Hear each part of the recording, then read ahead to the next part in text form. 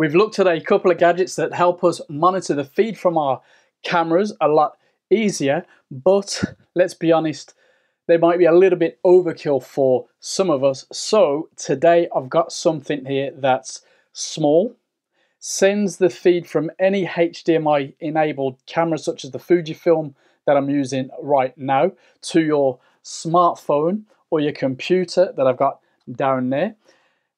It can potentially, I've lost track, it can potentially control your camera.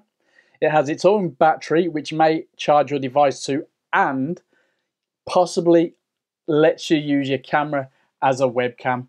Sounds like a lot for £100, right? So is it worth it? Let's take a look at this Benbox dual band wireless video transmitter.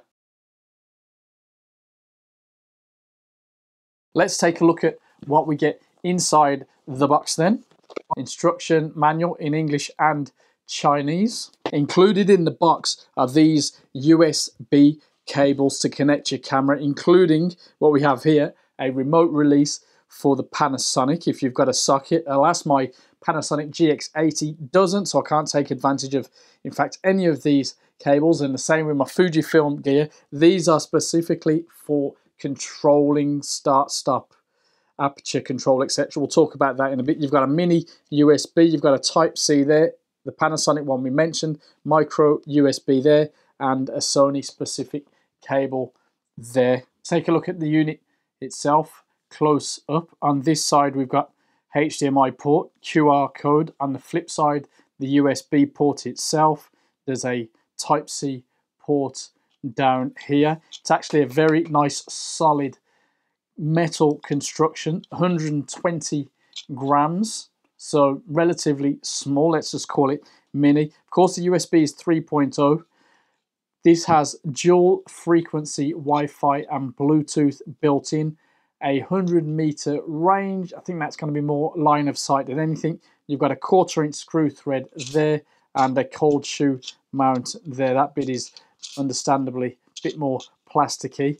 You've got an on-off button here, so we give it one tap and then hold it down till everything's lit up. Let's go back to using it and talking about how I feel about this little thing. At about £100, £107, is it worth it? Some of us use cameras with less than ideal apps, and those even that have decent apps for their system, those apps don't really work like a field monitor would. And so the inclusion of functions such as LUT, mono, even screen record are very handy, and I find that they work well. Now, I can't comment much on the camera controllers. My Fujifilm gear and my Panasonic GX80 don't allow for that, but you would be able to control recording stills, movie, aperture, shutter, ISO with a nice simple, yeah, leave it at that. Nice simple interface. It does the job, or at least it would if I had a relevant brand.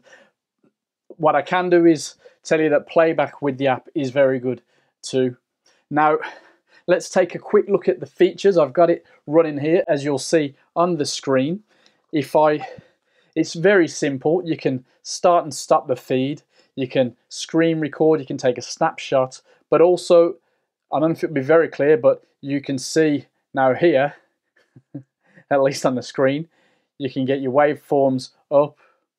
If I press here, I would get focus peaking. I can just about see it on my nose there. I am at f1.4, and if I press here, I can switch to mono. I've also got grids there, so you can see that, and LUTs here if I had them loaded in. Nice and simple. You can switch between a 1080p and a 720. Let me show you the menu up here. It's not that deep, to be honest, and some of it is not in English, but as you can see, there's a firmware there which suggests that all this could well be hooked up even better in the future. Importantly, latency is very minimal. Of course, this isn't marketed as a high-end pro bit of gear, and there are other brands out there with similar features aimed at a higher price point, but this little device look at the size of it. Basically, you can throw it in your camera bag, your pocket, and you're there. But of course, there are bigger options there if you need to go to a higher budget for some reason. But the latency, pretty decent.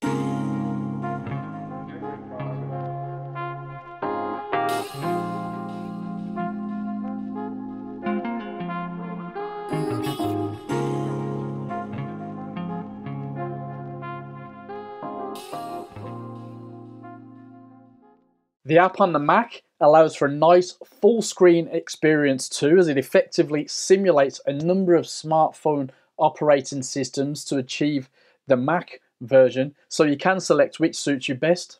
Now, I couldn't play with this properly because for some reason my MacBook Air and my Mac Pro won't recognize the Wi-Fi network, while my Android phone can see it no problem at all. I guess that's something to do with the Mac system. Let us know if you've any experience on that front. Anyway, if and when I can get my MacBook or Mac Pro to see the Wi-Fi connection, I'll be able to put that feed into OBS and use that feed as a webcam solution too. My Android device, as you can see, works perfectly fine for what I need, in this case to monitor the feed, framing and so on. It was super easy to install via the official website, fairly minimal website in production by the look of it. The Wi-Fi connection was visible immediately, connected quickly, and worked pretty smoothly. When it comes to my most used cameras, the Fujifilm gear like this T4 and the T3 that I did the latency tests on, this beats the Fujifilm app hands down, as the display and monitor options are very handy. Now, if I could control the camera too, then it would be no contest at all. Other brands like Sony can be controlled, so that's a big bonus if your camera supports it. I know there are 1 or 2 videos online showing that maybe. Now, there are companies like Axoon, Hollyland that we've took a look at, and Zion Tech. They're out there making image transmission systems, but I'm happy to see something at this end of the budget.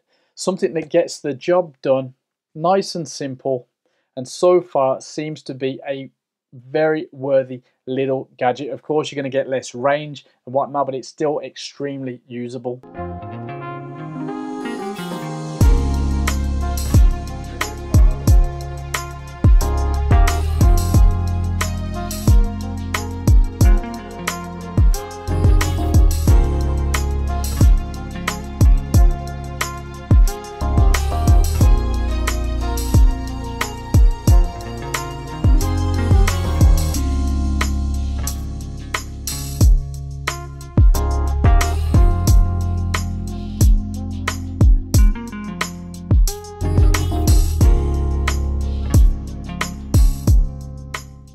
Now, we said wireless video for all in the title, and that's not clickbait if it even worked at all. This device evidently works with a number of digital devices. It's priced very sensibly, all things considered.